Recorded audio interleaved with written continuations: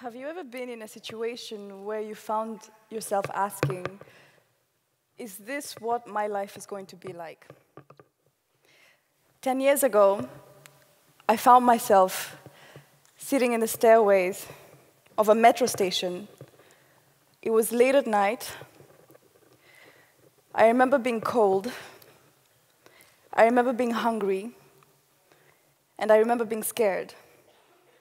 But what I remember the most was I kept asking myself, is this what my life is going to be like?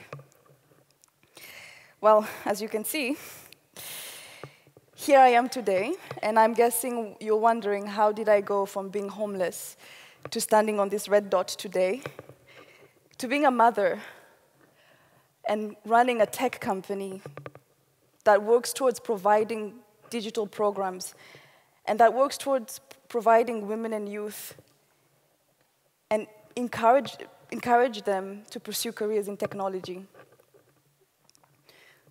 Well, have you ever heard the saying that goes, if you ever want to change your life, change how you think? I was so overwhelmed by my situation, I was so overwhelmed by pain, that I gave up. And it took me looking at my life at that moment and deciding that I deserved more. I deserved a chance to be here one day. I deserved a chance to leave. And by making that decision was the first step to changing my now. So at the age of 16, 17, I got put into my first home. And I remember standing underneath, actually, it was the first time I took a shower in such a long time, and I remember standing underneath the water. And as it poured over me, it felt like it was erasing everything that ever happened. And I even found myself asking, did that just happen? Was that my life? So by taking care of my basic needs, so not having to worry about where I'm going to sleep or what I was going to eat that night, I was able to get back on the path that would lead me to changing the world. And for that path to be able to be created, I needed to go back to school. And I applied to several schools, and all I got was rejection due to where I've come from. The fact that I had to quit school when I was 15. The fact that I used to be homeless. I felt maybe I was not worthy. Maybe I was dumb. Until one day, I got accepted into a cooking program. Who would have thought? So, and by that acceptance, that was the first step to my confidence being built. And even if I was grateful for that acceptance, even if I was grateful for the 1-year experience where I got to cook, yet again, I found myself living someone else's life. So I decided to get back on the road that would lead to me changing the world. And that path led me to cleaning people's houses. I sucked at it. I got fired. And then that path led to me one day seeing a job opportunity at the University of Brussels, ULB.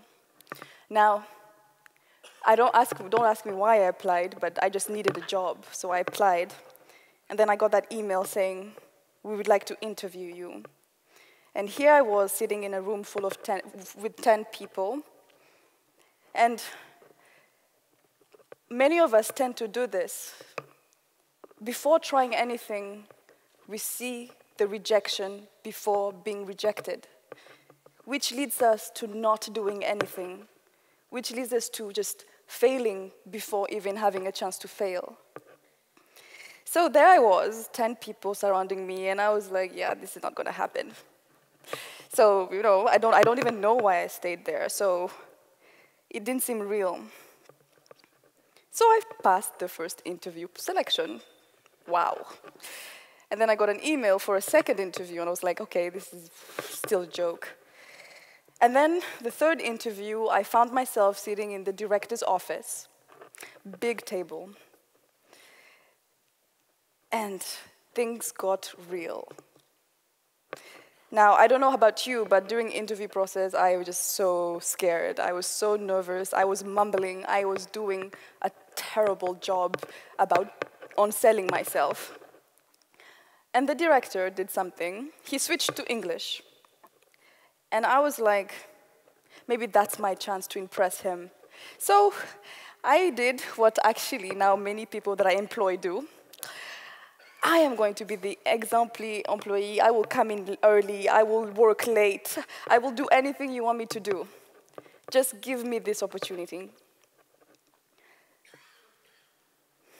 And then, till this day, I don't know why he chose me.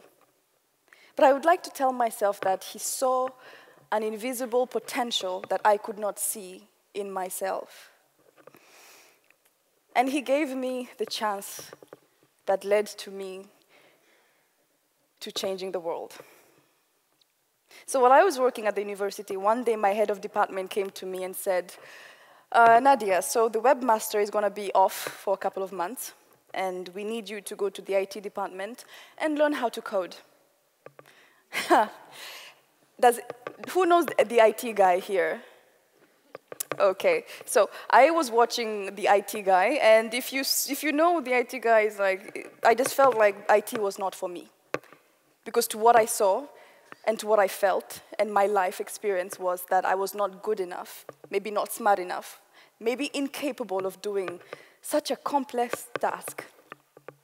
So after resisting, a week of resisting, my boss came to me and said, listen up, Nadia, you will go to the IT department or you're fired.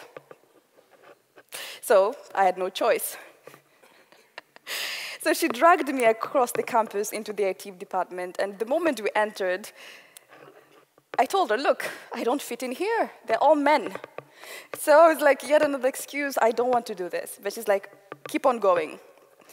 And then I arrived at the webmaster's table. He opened his computer and showed me lines of code. And at that moment, I had a ding, ding, ding, ding moment, I call that. That was the moment I said, oh my God, I get this.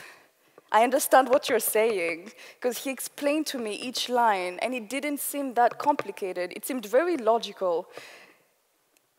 And finally finding something that I got led me to want to pursue it further. Let me see where this could take me. Let me see what this could lead to.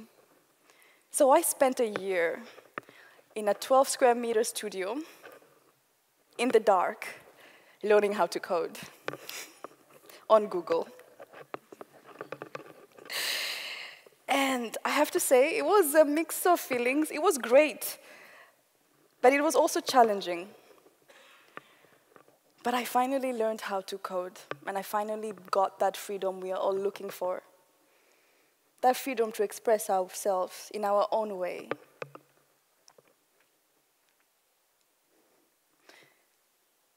Now, why am I saying this? I'm saying this because no matter what situation you find yourself in, no matter what valley you have to walk through, you have to first change your mindset before you can change anything.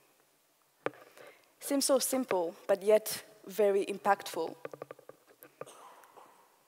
And when we are here at the end, I would like you, like I did so long ago, 10 years ago, I want you to look at your neighbor and say what I told myself morning, evening, basically every day. Now is not forever. Please.